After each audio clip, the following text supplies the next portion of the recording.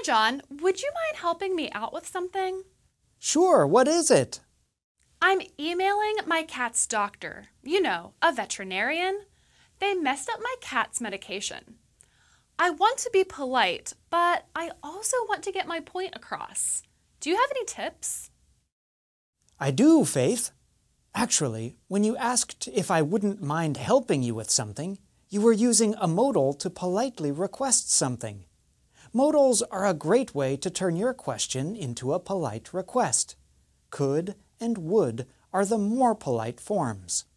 Can and will are still polite, but they are used for requests that are more casual or informal. Oh, so I could say, would you be able to refill my cat's medication?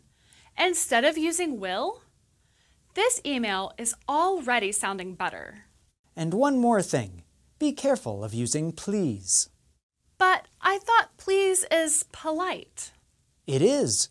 We do not always have to use please to make a polite request. Sometimes the use of please can come across as too strong or demanding. In email, we do not always notice the tone of what is written.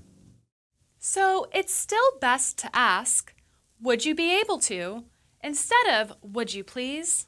Yes, that last question may come across as too strong. Great. Thanks for the tips, John.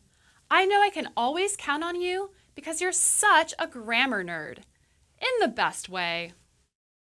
Sad, but true. And that's Everyday Grammar TV.